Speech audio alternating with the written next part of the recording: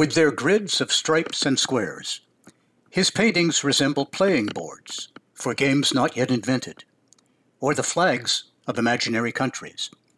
But the critic, Arthur Danto, tells us that this artist's name belongs on the shortest of short lists of major painters of our time. The Irish singer Bono has called him a bricklayer of the soul. And the artist himself explained, "What I am trying to do is save abstract painting." Welcome to Being There, Slow Art at the Modern. In this presentation, we will discuss the work of Sean Scully, with particular attention paid to one of the jewels in the Modern Art Museum of Fort Worth's collection, Scully's Pale Fire from 1988. The Modern in Fort Worth is fortunate to have an impressive collection of Scully's work, comprising 34 paintings and 16 works on paper. Especially important is the artist's Catherine series. Each year, from 1979 through 1996, Scully chose and retained for his personal collection what he considered to be a representative painting, which he titled after his then-wife, the artist Catherine Lee. The museum acquired the entire Catherine series from the artist in 2001, and the Catherine series allows us to explore Scully's stylistic development over a period of nearly 2 decades. To understand Scully's art, it is necessary to know something about his background. He was born in Dublin in 1945, but was raised in London from the age of 4. According to the critic Timothy Rubb, the experience of moving to London with his family played a significant role in his formation as an artist and as a person. Facing near poverty and discrimination in England instilled in Scully a sense of determination, a will to succeed, and perhaps most importantly, a commitment to working against the grain that is essential to understanding his character and the nature of his artistic achievement. Scully's parents expected that he would pursue a trade, and his father, especially, did not support his son's interest in becoming an artist. In an interview with Irving Sandler, Scully explains, "I left school at the earliest opportunity. At 15, I worked in the print. I worked as a messenger. I worked in a graphic design studio. I worked on building sites. I did everything. I had many jobs, and I was a kind of teenage adventurer. I had a discotheque that I started up, and that kind of thing." Scully persisted in his desire to become an artist, and after being turned down by 11 art schools, in 1965, he got into the Croydon College of Art, which accepted applicants with no qualifications. Scully turned out to be an exemplary student, earning high marks on his A-level exams required for university entrance. In 1968, he was accepted by both Newcastle University and Reading University, and he chose Newcastle because he was allowed to start in the second year of the curriculum. Initially, he lived with his mother's relatives in Durham and drove every day in and out of Newcastle over the Tyne Bridge.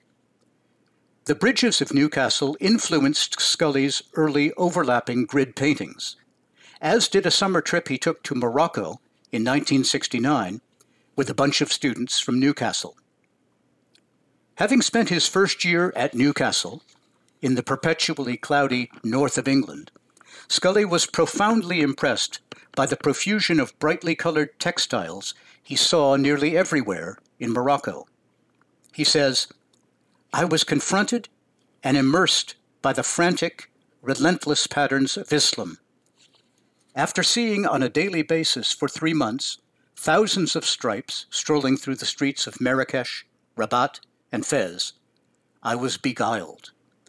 When I returned to Newcastle in September, I drove into town over one of the iron bridges and determined then and there to make a striped painting.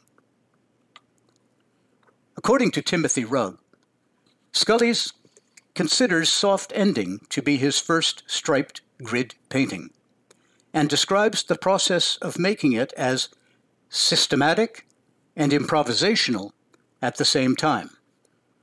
He recalls that he painted this work on unprimed cotton duck in 3 steps, using 3 colors. I painted regular, taped, vertical yellow stripes.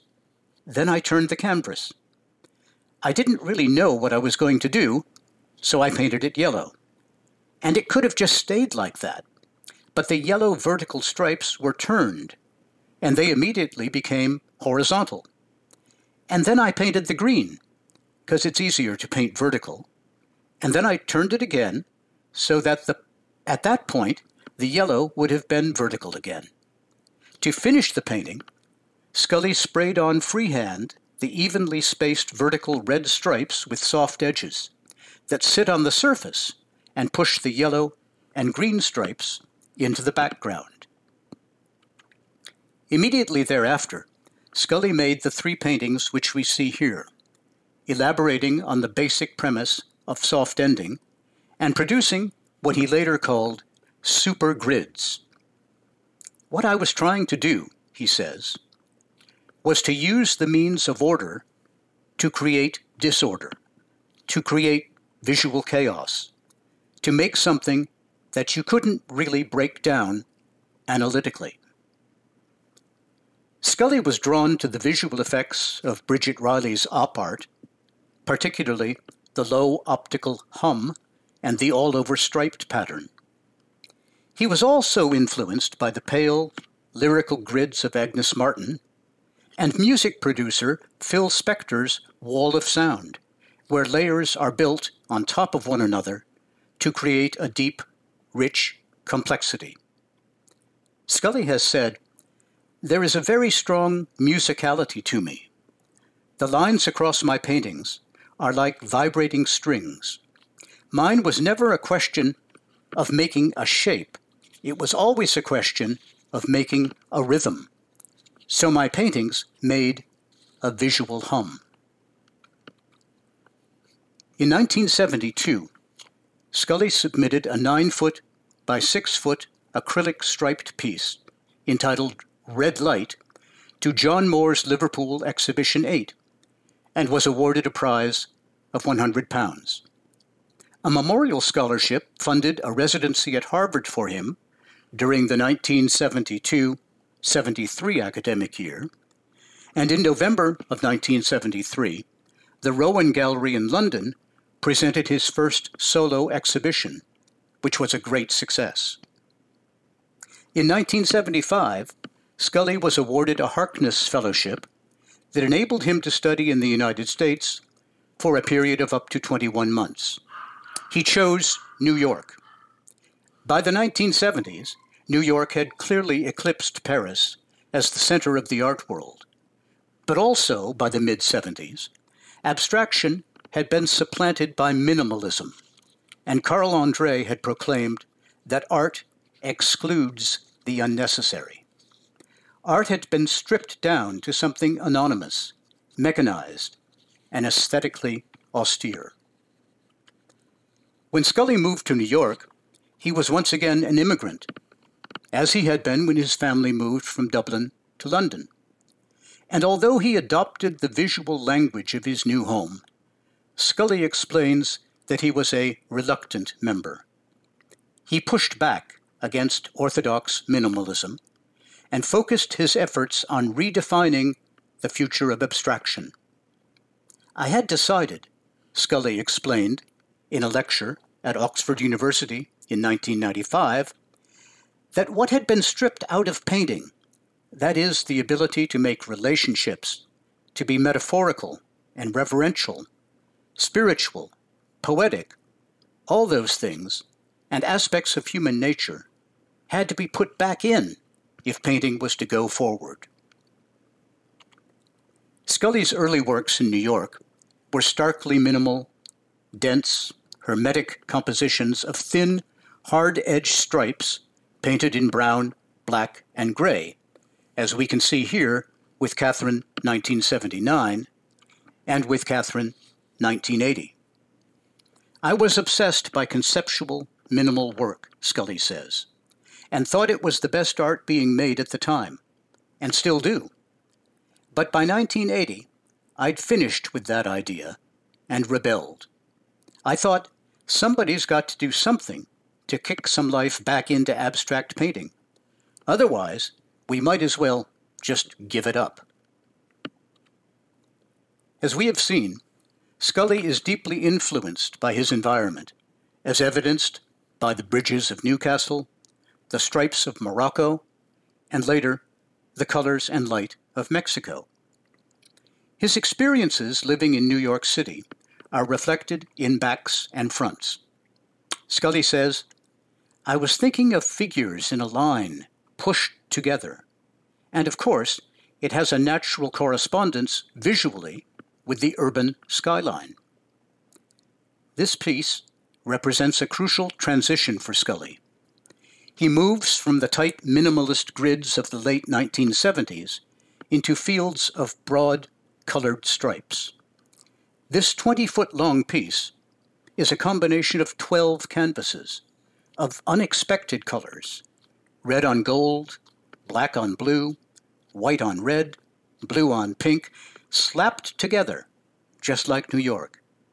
Each panel is bold and declarative. According to Scully, backs and fronts was misordering order and a declaration of everything I was going to do afterwards.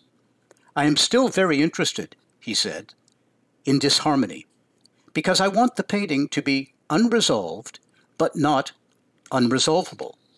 I want the person looking at it to try and put it together. I'm interested in all the new ways of thinking about how things fit together in the world.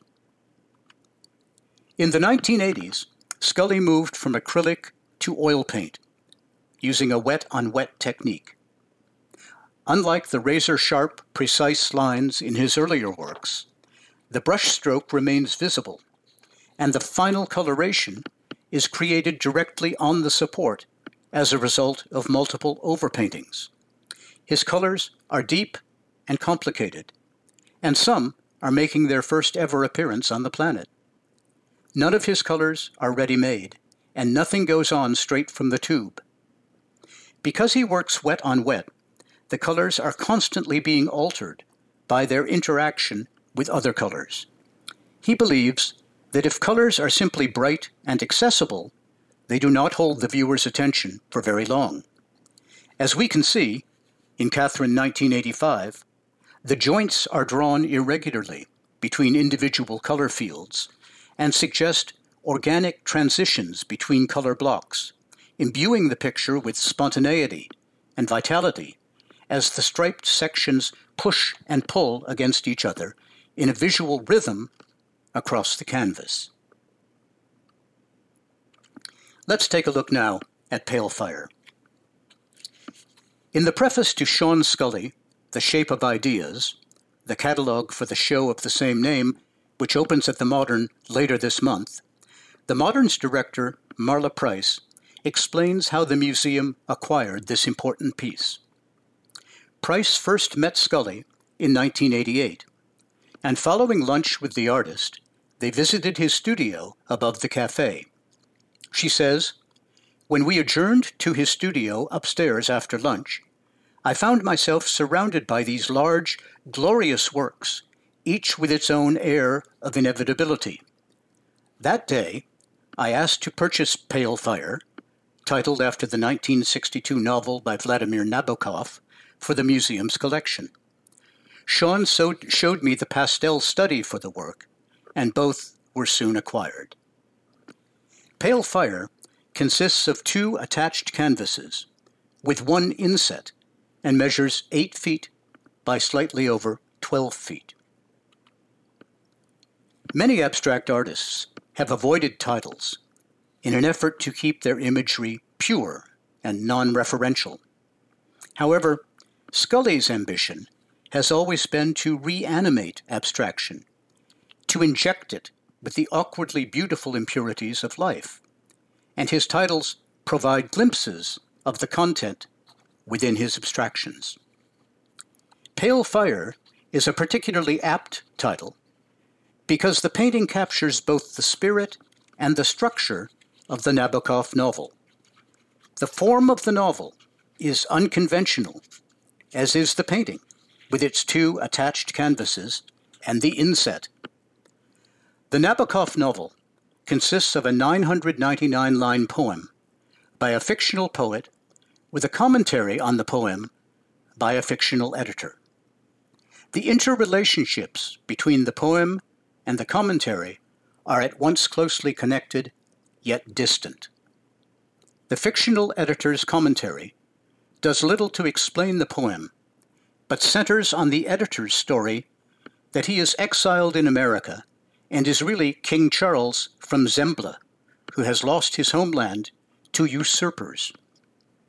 In the novel, the main character is an outsider, and Scully explains, "Yeah, he's the foreign guy in America, and I was too when I painted that.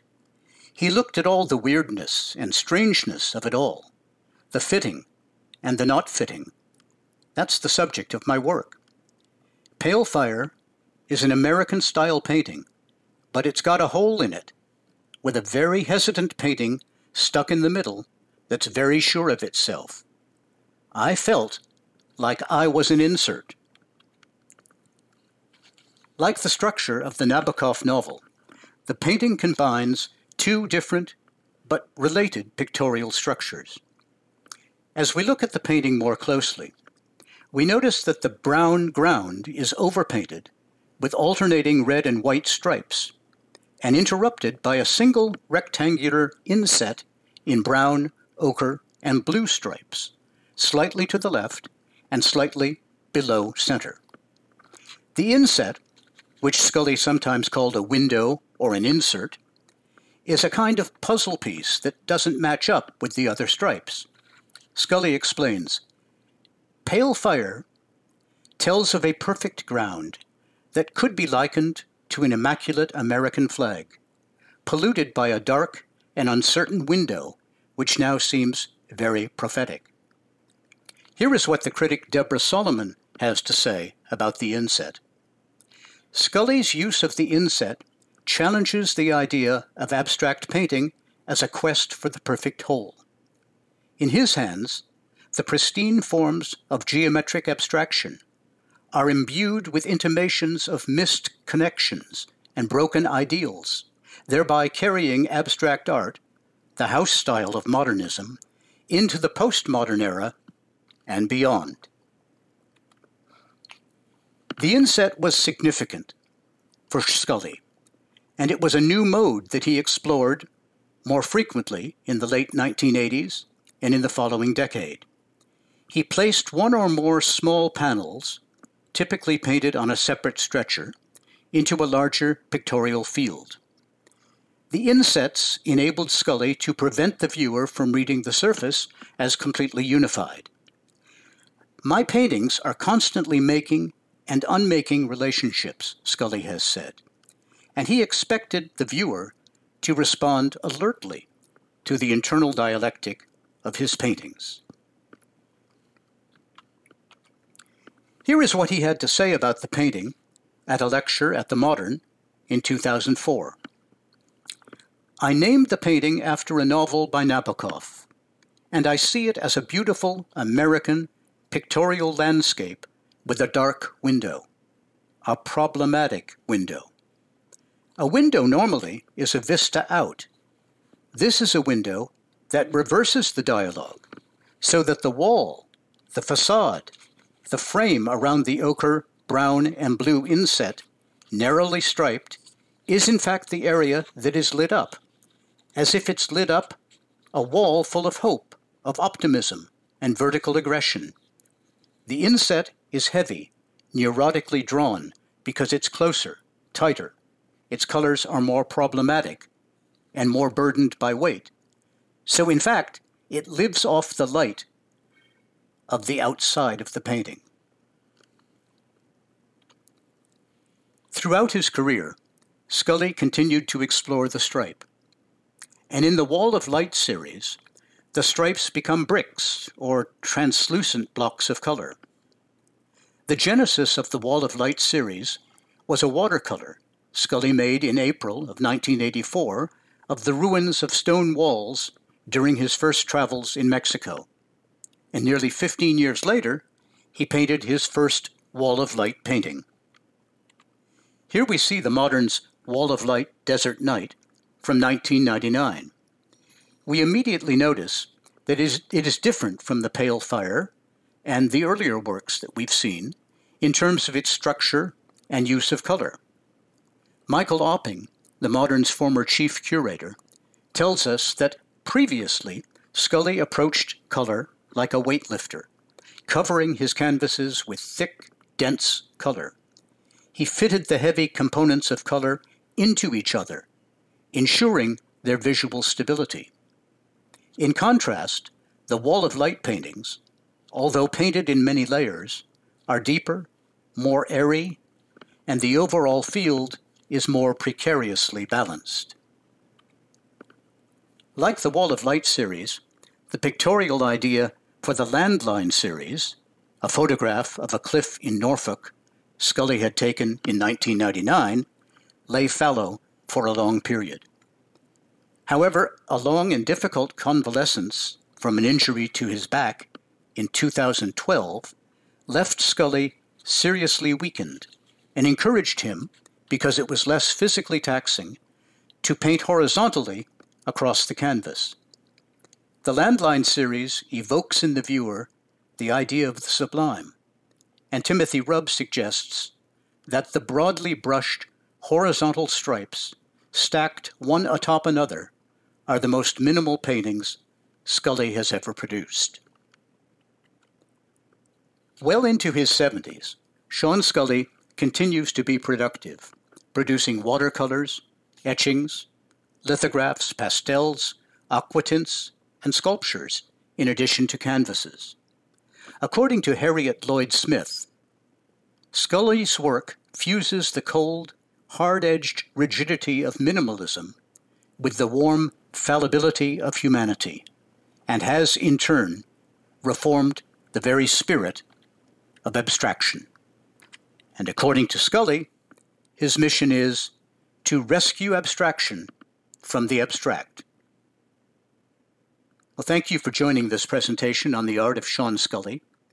We hope it has added to your enjoyment of this important artist's works, and we look forward to seeing you in the museum soon.